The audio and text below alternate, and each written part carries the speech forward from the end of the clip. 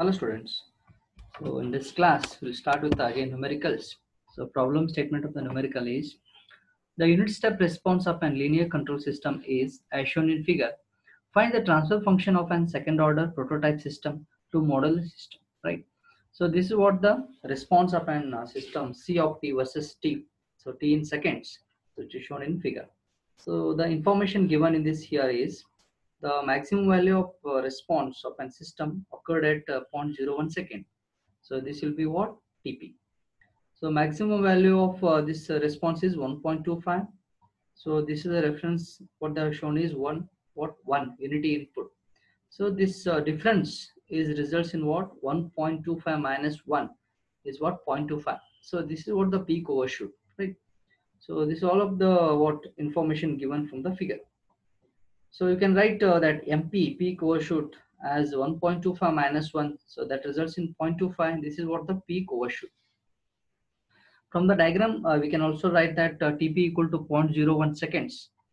So then we have uh, MP formula for that peak overshoot is e raised to minus pi zeta by under root 1 minus zeta square.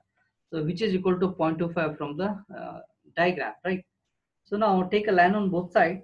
Line with base e raised to minus 5 zeta by under root 1 minus zeta square, which is equal to ln of 0.25. If I take line, so right hand side I'm getting as minus 1.386. The left hand side minus 5 zeta by under root 1 minus zeta square. If you solve for zeta, so you'll get what? 0.4 as an answer. This is the damping ratio. So and also we have the formula for peak time. So that is Tp equal to pi by omega d. Omega d can be replaced with the omega n under root 1 minus zeta square. So we have the values of this 0.01 of Tp, that is from the diagram, right? So equate that value. So then get the value for what? Omega n. So omega n we are getting as 342.76 radians per second.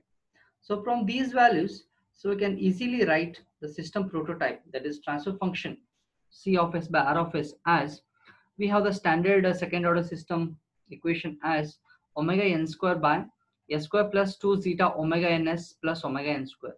We have the value of omega n as well as zeta also. Substitute here, so we'll get 342.76 whole square whole divided by s square plus 2 into 0.4 into 342.76 s plus 342.76 whole square.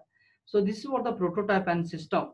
So in the form of C of s by R of s. This is what the solution for the required this numerical. So next one, we'll move on to the next numerical. Problem statement goes in this way. Find the error coefficient Kp, Kv, and Ka for the system having G of s is equal to 10 by s square plus 2s plus 9 and h of s equal to 0.2. So this kind of numerical solved already. So let us look into how exactly the solution goes. So we know G of s, h of s equal to 10 into 0.2 divided by s square plus 2s plus 9, which is equal to 2 by s square plus 2s plus 9.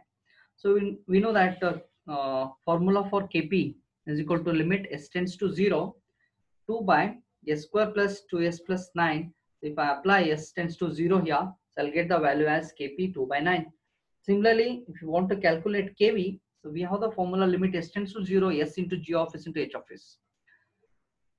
See here, if I apply the limit as s tends to 0 here, s is in the numerator, so overall results in what? 0. Similarly, Ka, we have the formula limit s tends to 0, s square, 2 by s square plus 2s plus 9. So if I apply the again the limit as s tends to 0, again I'll get the Ka value as 0. Yes, move on to the next numerical further. Find the value of K1 so that zeta will be 0.35. Find the corresponding time domain specifications. So the given block diagram consists of R of s and C of s. So G of s value here is 25 by s plus 3, and feedback element is having the value K1s. One more feedback value is having unity, right? So if you simplify using block diagram reduction technique, so this results in what? G of s divided by 1 plus G of s into H of s. So this answer is again unity feedback with what? 1. So that we are observing here, that 25 by s plus 3 plus 25 k1s. If you solve this one, 25 by s square plus 25 k1 plus 3s. So this is what the solution of intermediate simplification of the blocks using block diagram reduction technique. Further, if we compare those equations with the standard one, we can write easily omega n square equal to 25. So therefore, omega n will be 5 radians per second, right? Similarly, we can equate with a standard equation. So that is 2 zeta omega n equal to 25 k1 plus 3. So here we got omega n as 5 radians per second. So if I substitute omega n here, you can easily find out that k1 value here. So we know the zeta value also, they have given 0.35. After that, you will get k1 as what? 0.02.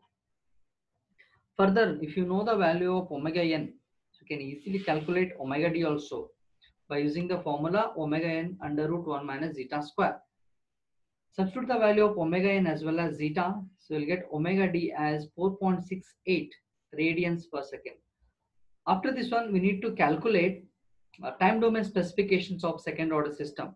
So let us calculate the time domain specification. The first one is TD, that is delay time, which is given as pi plus 0.7 zeta by omega n, which is equal to 0.6774 seconds. So this is what the delay time.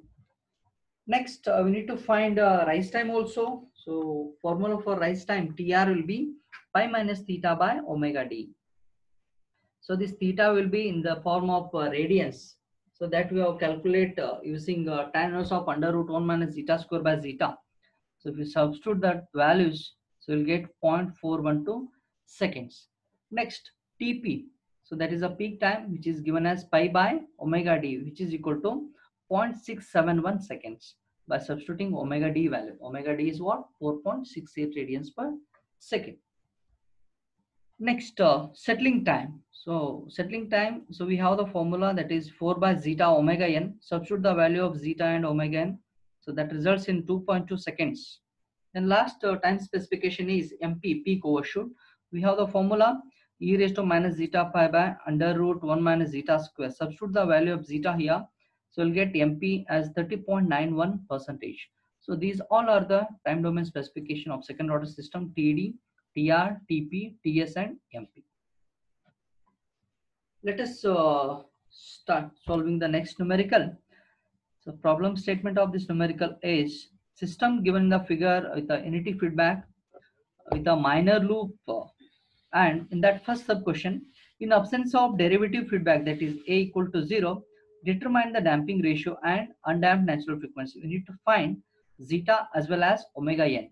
Second sub question, determine the constant a which will increase the damping ratio to 0.7. Third question, find the peak overshoot in both the cases, right? So this is the solution. This is the what sub questions in that main question, right? So see the diagram here. So this was the diagram given. R of s is here. So then 8 by s square plus 2 8as. So this is the C of s with the unity feedback, right? So this is what the given diagram. So from the diagram you can write when a is equal to 0 for the first solution. So g of s will become 8 by s into s plus 2. So in that case h of s is 1. Therefore C of s by R of s will be 8 by s plus 2 whole divided by 1 plus 8 by s plus 2, right? So this results in what?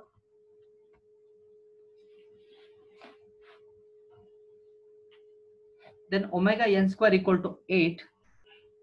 Omega n will be under root 8 radians per second. Similarly, we can write 2 zeta omega n equal to 2. Therefore, zeta will be 0.3535, right? In the second case, when a is not equal to 0, when a is not equal to 0 means C of s by R of s will be 8 by s square plus 2 plus 8as whole divided by 1 plus 8 by s square plus 2 plus 8a into s into 1. So this results in 8 by s square plus 2 plus 8as plus 8. So by comparing with these with a standard equation omega n square equal to 8, so that results in omega n equal to under root 8 radians per second. Similarly, so we can write these also condition 2 zeta omega n is equal to 2 plus 8a. Since given zeta is 0.7, so you can write the value of a as 0.2449, right? So in the third sub question, for zeta equal to 0.3535, what is the value of peak overshoot? So MP will be e raised to minus 5 zeta by under root 1 minus zeta square into 100. This results in 30.91. So in the second case, for zeta is equal to 0.7, so what is the value of peak overshoot? That is MP2. So e raised to minus 5 zeta by under root 1 minus zeta square into 100. So that results in 4.5 percentage. So this is what the solution for the question. We'll stop it here. So rest all the things we'll discuss in the next class.